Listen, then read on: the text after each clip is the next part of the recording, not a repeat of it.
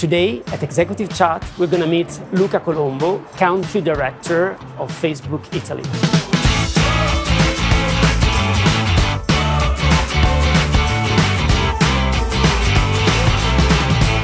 So Luca, thank you for visiting Bocconi University. Real pleasure to be here with you. Let me start with a question on Facebook. Facebook is a social network, but also owns many social networks: Instagram, WhatsApp, Messenger, and more recently also launched a project with Luxottica, which is called Oculus on the marketplace, an eyewear.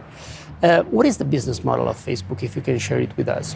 So basically, Facebook is for free, a service for everyone.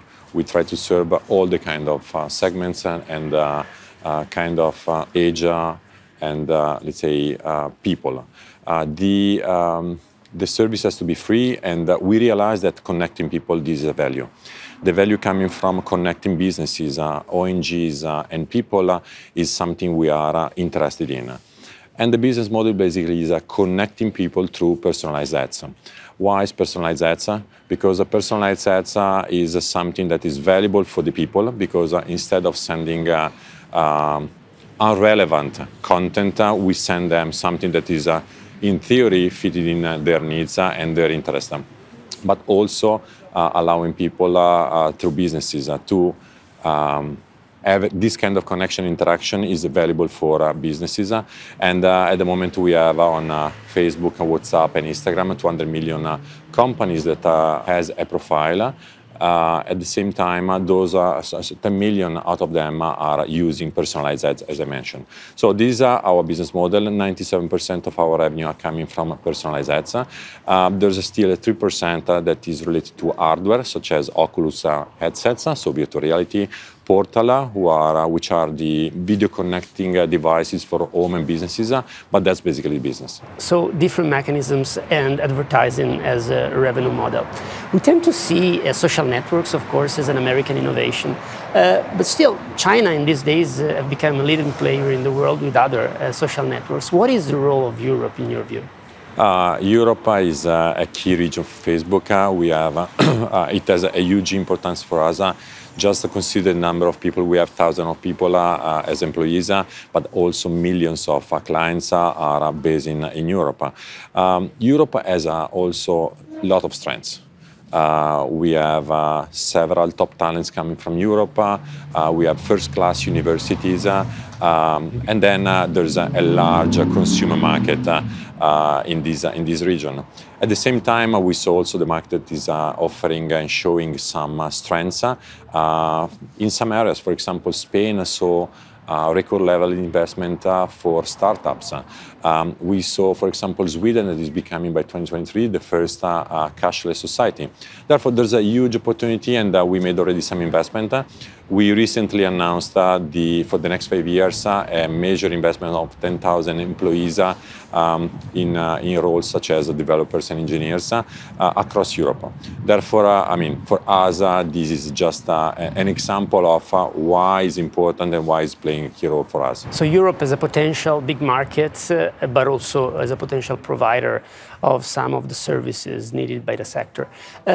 Speaking about innovations, Mark Zuckerberg has recently launched the notion of metaverse. What it is? So metaverse is coming, let's say, out of this crisis and terrible 18-24 months we went through with COVID. We realized that the joy of being in a family and being connected with some friends, together with the fact that sometimes the physical experience cannot be done, and digital can actually close this gap. This experience, together with the fact that we still need to work a lot in order to improve all the digital experience, all these concepts basically resulting in this idea of metaverse. Metaverse should be the next evolution of the online social experiences that are going to offer a more immersive and more engaging opportunities for people to stay together, not removing the physical opportunities, but going in all the areas where physical cannot address and work. Metaverse is basically something that will offer people to realize non-physical experiences with people you cannot be physically with. So that's basically the concept. Of course, there will be several years in front of us because that's the vision for the next 5-10 years, where we have to develop products, services.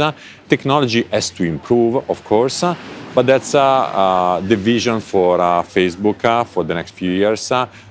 And the focus area for us, as Mark said, not just, let's say, for a country, but for the entire world. This seems pretty promising. Luca, in your career, you've always considered important the experience of more senior people, and you have always considered important mentorship. And that's why with Bocconi University, we have recently launched together this CEO Connect, which is a project that puts together 30 CEOs with 30 of our graduating students. What would you consider a successful ex post this project? What would be the elements that would make it successful in your view ex post? I think that this program is kind of, I don't want to say unique, but we try to put together something that offers to the students access to unique resources.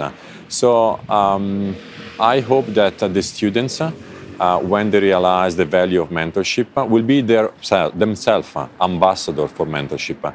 So as I started using the mentorship within the company, then across companies, and now with students, my dream would be to have maybe university students, maybe mentoring high school students. So I want to expand the community of mentors, let's say, in our country, and this would be the great result of this program for me, at least, in order to have more and more people mentoring others, because that's a very no-cost opportunity to learn, to grow people. That's the success for me. Very ambitious and, of course, very impactful for society. So, Luca, thank you very much for visiting Bocconi University, and I look forward to having you back here.